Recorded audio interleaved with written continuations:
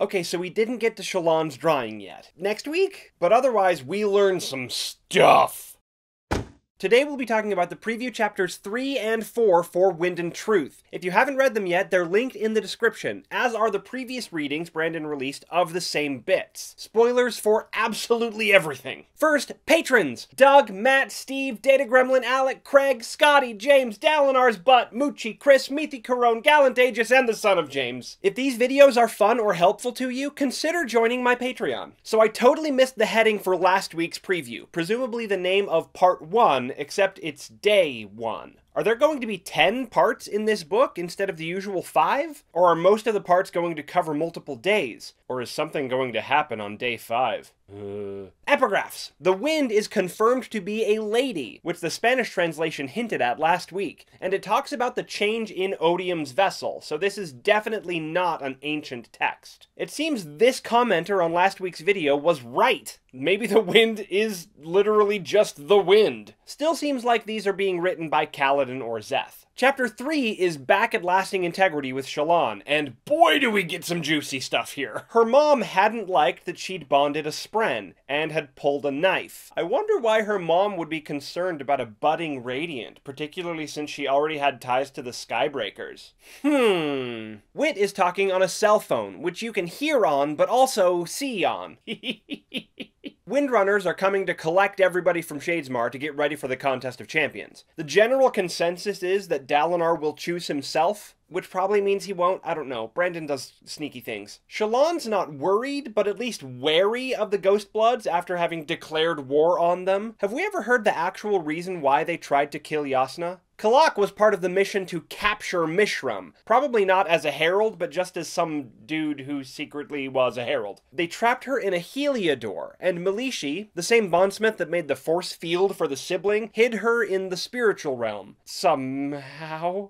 Pattern speculates that the Ghostbloods want Mishram in order to bond the singers again, which seems unlikely. What do you think the Ghostbloods want the Unmade for? If she can provide forms of power to an entire species through connection, could she maybe change the connection of a certain cognitive shadow to their planet? Whatever happens in this book has to occur before Lost Metal, meaning the Kelsier we see there has already either accomplished or failed at whatever is going on. Unless it got punted down the road to the second arc of Stormlight, which I doubt. Maya's gotten significantly more talkative, which is cool. She says she heard the Radiants would destroy the world, which was only possible because humans no longer had honor, the shard, not the attribute. Well, but she hasn't said, at least on screen, how that was going to happen. Also, it seems like someone taking up the splintered honor might be important. Nominations? Then, Chapter 4. Kaladin has a meeting with Dalinar, but first, Wit. He's reading An Accountability of Virtue, the romance novel the Ardent was reading in that Oathbringer interlude. The sequel apparently explores a love triangle between Wima, the protagonist of the first book's sister, a Thaylen naval officer, and the King's Wit.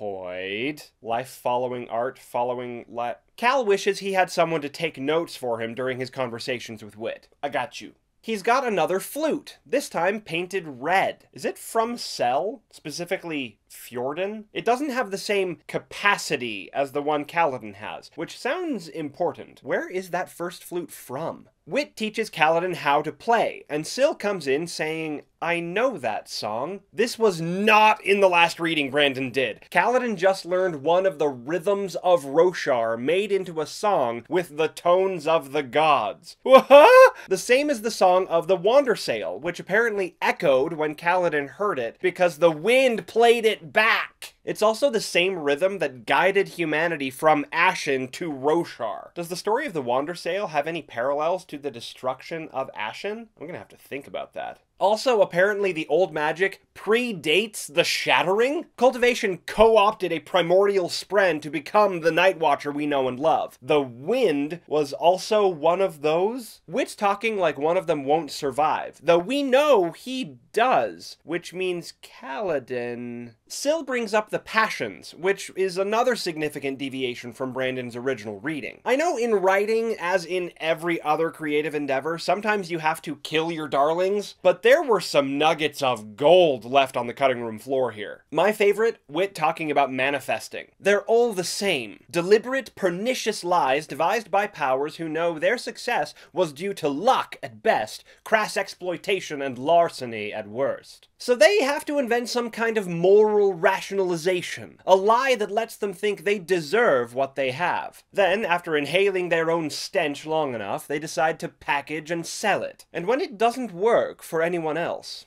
well, they have the ultimate excuse. It isn't the idea that is flawed. You just don't care enough. Sure, you make your own luck, but a lot of success really is just luck. Being ready for opportunity, creating opportunity, and then taking advantage of it. Speaking of, I'm a voice actor. Hire me. Back to the story. A great reference to Sazed, who Hoid hasn't met yet? It's been a minute. When Wit says Kaladin has to march off to his divine destiny, how divine are we talking? Wit repeats the fandom theory that Kaladin is inventing therapy. And again, I feel like Brandon cut some significant things here. Wit originally told Cal, "You'll win when you don't play music with your own breath, and when you fight without your own muscles. Play the flute, but don't. And fight, but don't." There's significance to that, and I think perhaps more significance to it being removed. Speaking of significant things being removed, Wit says something is horribly wrong, has been for several days, and he can't figure out what it is. Absolutely talking about his encounter with the new odium and the excision of breath where he was storing memories. Yeah, we're freaked out about it too. Of course, that happened at the end of Rhythm of War, which I'm working on a full recap video for next week. If you want a more in-depth, spoilery review before then, check out my Cosmere Connection series. In the meantime, read and find out.